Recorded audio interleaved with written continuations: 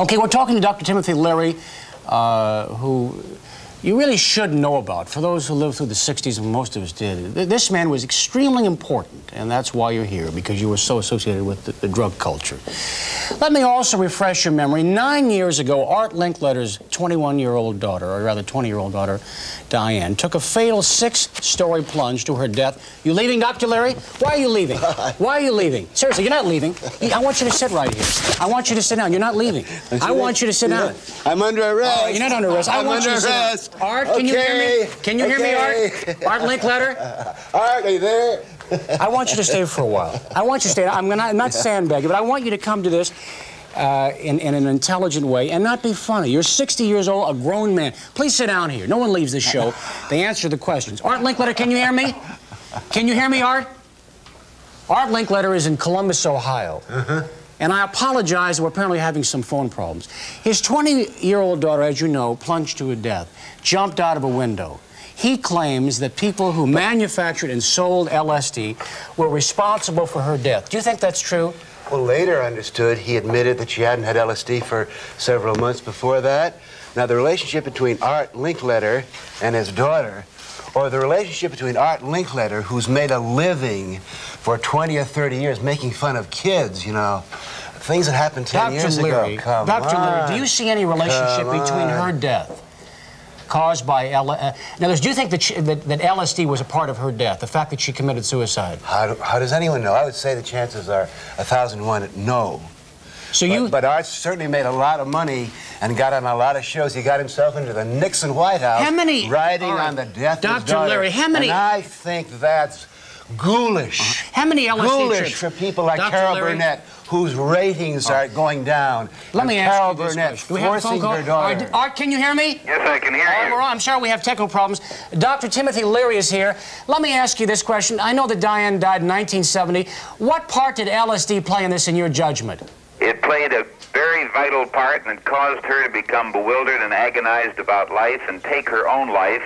And in Art, I think it was you that caused her. Wait a minute. Dr. Leary? Your hypocrisy. All right, no, wait a minute. And you're riding it. You got to the Nixon White House, didn't you? Because you became on the basis of his daughter's death. No, wait a minute. He rides That's an outrage, Tim. That's ghoulish. Oh, stop. I will throw you off the show if you don't listen to these questions from me. Art, let me ask you this. I know. Art Linkletter? Yes. I apologize to you. Would you take the microphone away from that idiot and let me talk for a minute? Yes, I will. Go ahead, Art. Tell us what you want to say. In subsequent investigations following her death, I have absolute definite proof that Diane had mentioned Dr. Leary as one of the reasons why she thought that there was nothing wrong with LSD and believed what he said when he said it was God's gift to young people. And I think that this man, Dr. Leary, I had hoped he would die. I had hoped he would be hung. Then I had hoped he'd stay in prison for life. And now I'm glad he's out as a pitiful example of an aging hippie, a gruesome spectacle of how drugs can ruin a brilliant mind, a third-rate comic in cheap nightclubs with a routine that evokes pity. I've seen it on TV, exploited like any ex-convict with a sensational past. And I predict and hope and pray that his next appearance in show business is where he belongs, in the sideshow of a circus, not as a barker, but as a freak inside. Art, how do you know? You mentioned documentation. By the way, do you want to respond? I've never seen a more withering blast in my life. You must respond to that. Oh, I've had dozens of them. But I mean, seriously. I mean, that would have been it for me. Go on. What are you going to say? How do you know that, what evidence do you have of the documentation that LSD was responsible for her death? Well, it's an absolute fact. Her boyfriend, her brother, she talked to her brother several times before she died. She was getting flashbacks from LSD. She was not a drug addict. She was an experimenter like so many of the young kids who were believing. And mind you, I do not blame Dr. Leary for all of this. I think he was an important part of it. Such things as Grace Slick and the Jefferson Airplane and the rock group singing the songs of drugs.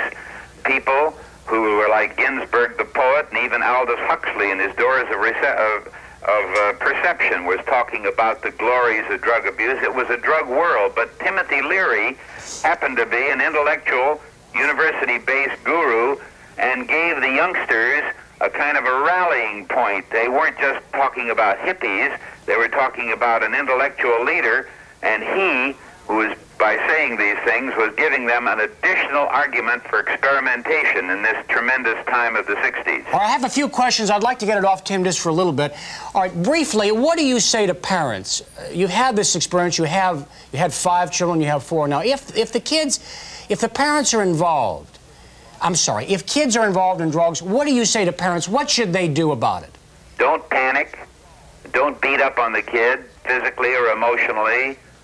Don't rush off and call the cops, but rather develop an attitude of listening and patience and understanding. The first thing every parent should do is to learn something about drugs and stop making it an emotional hot button. Right. And I want to tell you a study of teenage kids who do not use drugs or booze. And we're always studying the kids who do, but let's look at the kids who don't. 9 out of 10 of them are close to their parents.